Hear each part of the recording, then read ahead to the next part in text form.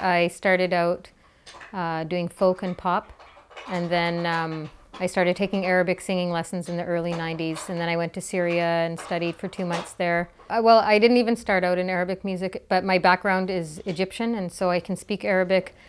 At first I wasn't interested in it because I just loved doing my folk pop thing. And then I met people who liked that music and also were interested in Greek music and Turkish music, and I started getting together with musicians like that, and a few of us founded a group called Maryem. That was the first world music group I was in that did Arabic and Greek music.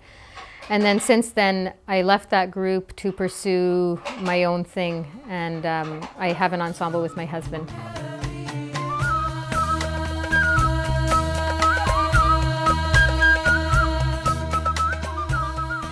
And we do all kinds of music, a lot of original music that uses all the different influences.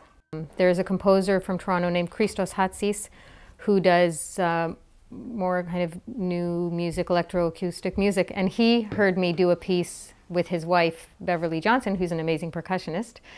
And when he heard that, he had just been commissioned to write a piece called Constantinople, and he thought, I have to have her in this piece. And so I did that piece, and it actually took many years to premiere because it's a big electroacoustic multimedia visuals kind of piece.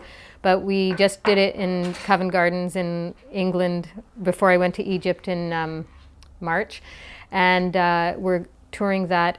For me, there seems to be a growing interest, as far as I can see, just because the world is getting smaller and smaller. I think new things are still always being created. When dewdrops turn